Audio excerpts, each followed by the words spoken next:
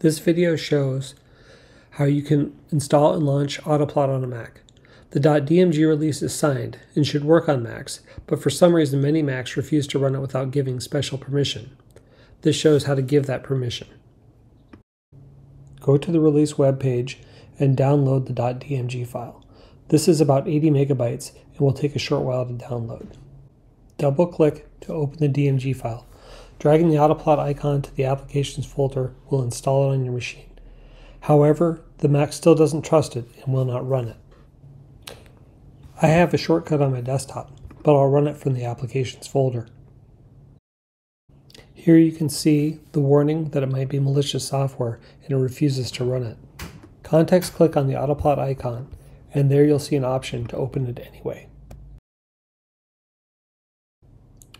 Once you've done this procedure, you will be able to run Autoplot by simply clicking on the icon. I believe this problem is temporary and should be resolved over the coming year.